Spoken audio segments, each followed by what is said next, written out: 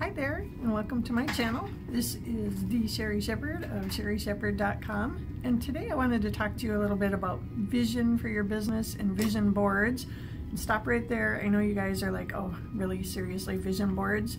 But I really want to discuss how that factors into your vision and what it can do for, really the realization of your dreams.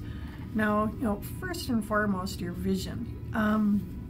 When you have a dream for a business, you've got this vision of what you want. Maybe you want a better life. You're working 9 to 5 right now and you don't like it, or maybe you're worse, you're working the midnight shift, and you've got a vision of something else you want to do, a better life, and you might have a vision for that business. And in my experience, for a business to be successful, it really needs to be your passion. I mean, it's all you think about. You wake up thinking about it, you go to bed thinking about it, and you are so excited. I mean, just really excited.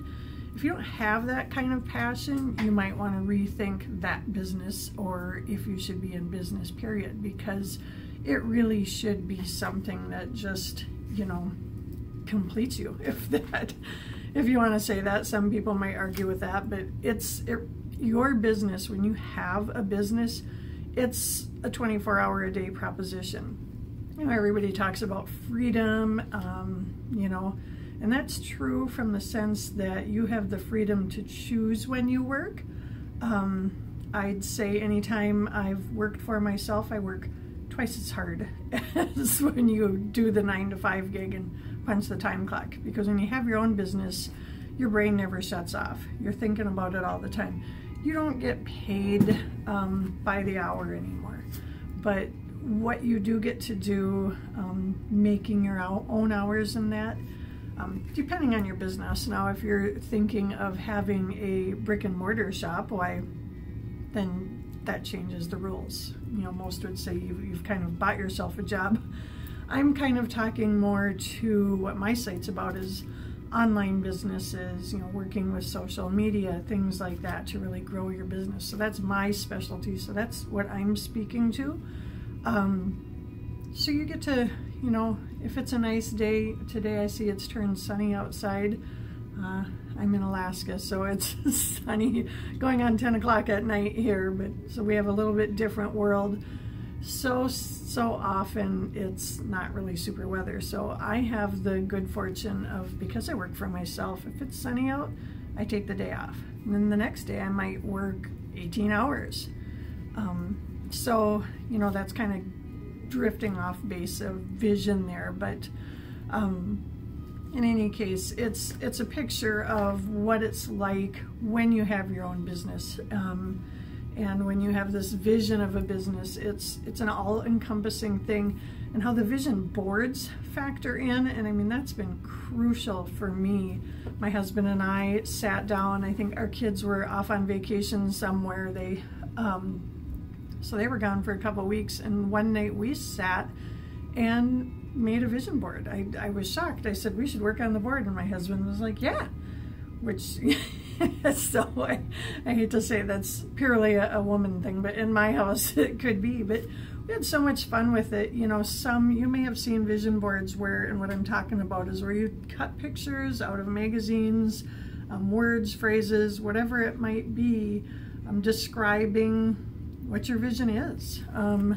You have a vision of vacations, cars, homes, maybe it's a state of being, of happiness. On my board, I had something about college, merely because it was a college I want my kids to go to.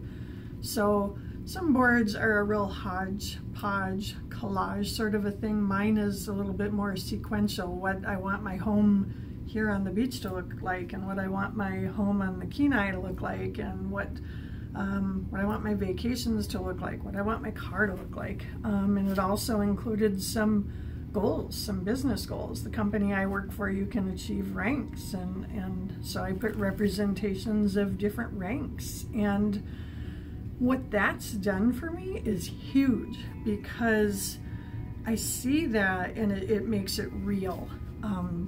just to see it every day, and it just reminds you what you're working for and why you're bothering to do what you do each day.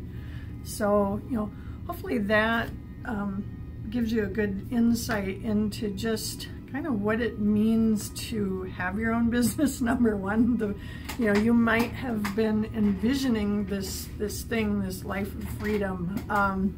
That might not be exactly what you're thinking, but I wouldn't trade it in for the world.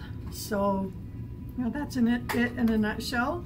You know, if you've liked what you've seen here, please go in, take a look at my Facebook, Instagram. I've got all different trainings out there that I'm putting out all the time. Check out the videos, like and share if you like what you're seeing. And please, down below, I will have a link there where you can go in and grab some more information about these business building topics. So I will see you on the next video.